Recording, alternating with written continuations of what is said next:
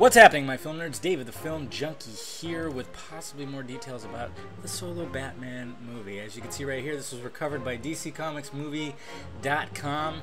Not sure where they recovered it, so don't get too excited because anybody could just mock up something like that these days. As you can see right here, it's like some kind of call sheet.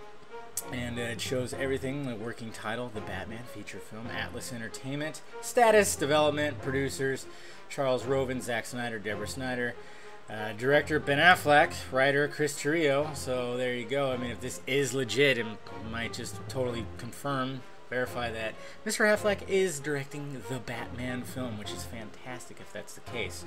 And of course, all the production companies, Batfilm Productions, what's it called? Cruel and Unusual Films, which is Zack Snyder's.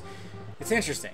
It's interesting, you know. Like I said, who knows if it's real? They've even been questioned about their source. They said they came across it. So you never know what could happen, though. Maybe they will announce something at Comic-Con. There's a possibility for that. So let me know what you think about this down below in the balls area. What do you think? Do you think it's legit? It's most likely not, but you never know. And if it is legit, I'm excited because I want Mr. Affleck to direct the Batman film.